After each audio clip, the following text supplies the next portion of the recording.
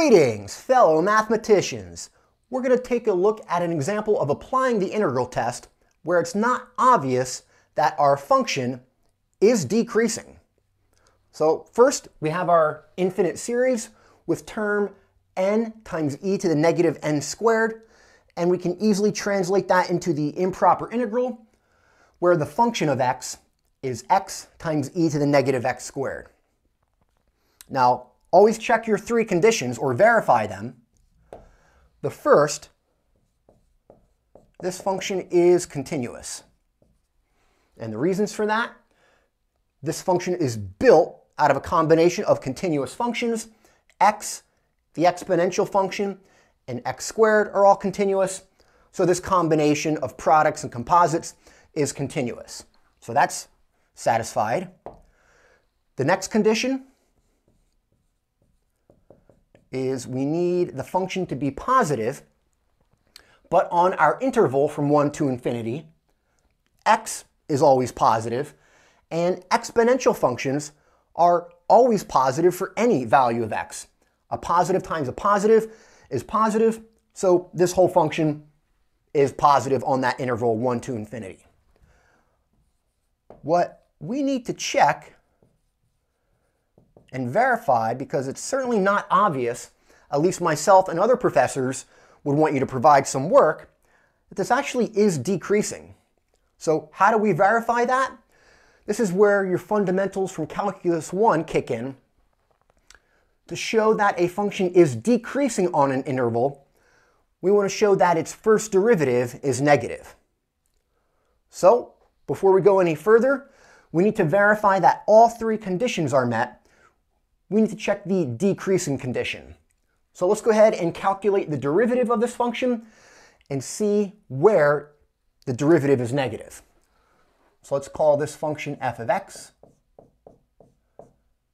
x times e to the negative x squared.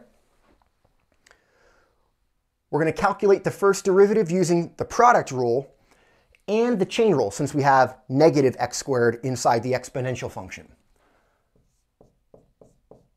All right, so let's go ahead and apply the product rule. Differentiate the first function. You'll get the derivative of x as 1. Keep the second function the same. Now we add to that, keep the first function the same, but differentiate the second function. That's where the chain rule comes in. The derivative of the inside, negative x squared, is negative 2x. And we multiply that by that exponential function. All right, this we can simplify a little bit. Notice I can multiply these two terms here, x and negative 2x, and I can factor e to the negative x squared out from both. So I'm going to write the derivative here as 1 minus 2x squared times e to the negative x squared. And what we're going to notice is the interval that we're interested in, the interval in our improper integral from 1 to infinity. As soon as x is 1 or bigger, this term, 2x squared, that's going to be bigger than 1. So in other words, you're subtracting from 1 a number that's bigger. This is definitely going to be negative when x is greater than or equal to 1. And we know exponential functions are always positive. So what we can conclude here is this is going to be negative when x is greater than or equal to 1. And what this tells us, since now the derivative is negative on that interval, that means this function is decreasing. So in other words, f of x, given as x times e to the negative x squared, we're going to say that is decreasing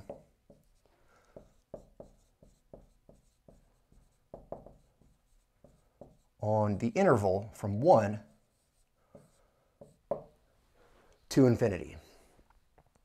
So we have verified that the decreasing condition is satisfied. Now we can go ahead and apply the integral test. Next up, we're going to go through step by step how to evaluate this improper integral and determine if it converges or diverges. At this point, you should probably know what to do. We're going to replace the infinity with a variable t, and then take a limit as t approaches infinity. So first, let's do the setup. A limit as t approaches infinity. And then our integral goes from 1 to t,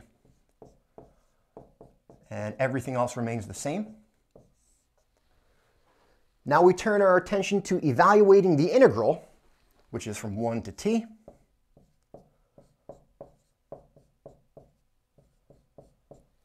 And it looks like we can do this with a basic substitution.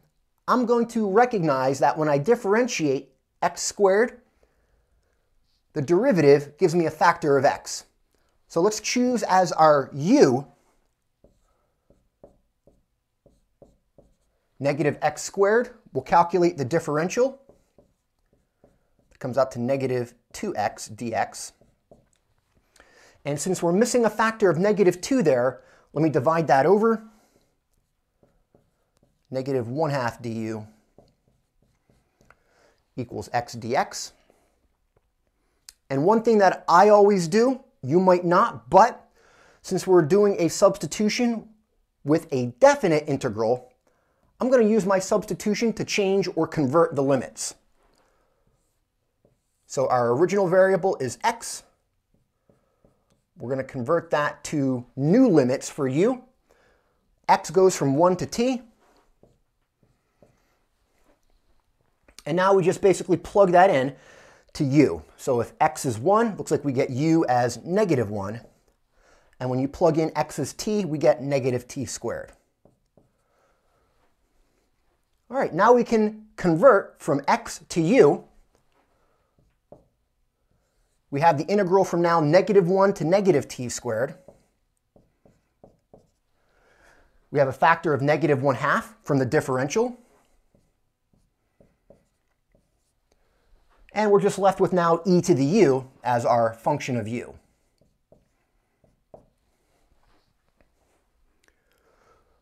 All right, looks like that has a basic antiderivative, which is just e to the u. The negative 1/2 just stays. And we're going to apply the fundamental theorem of calculus, evaluating that at u equals negative 1 and negative t squared. If you didn't convert your limits, make sure you back substitute u as your substitution, and then you would use your original limits for x, 1 to t.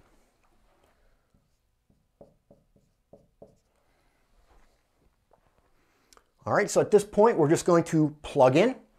Be careful with your signs. Looks like we get negative 1/2 now e to the negative t squared, and then minus negative 1/2 e to the negative 1. And you can clean this up a little bit. The two negatives cancel, and I'm going to bring that out front to write this as positive 1/2 times e to the negative 1 minus 1/2 e to the negative t squared. All right, that is the value for our integral.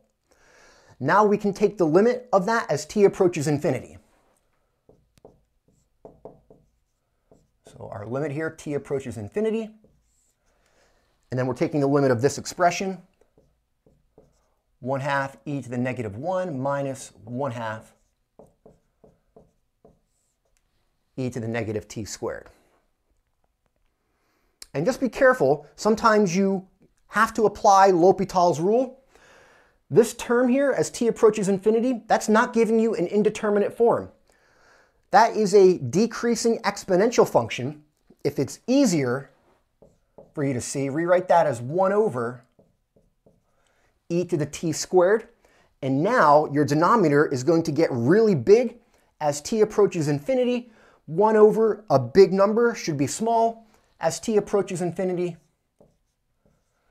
that exponential, or decreasing exponential rather, that's going to approach 0.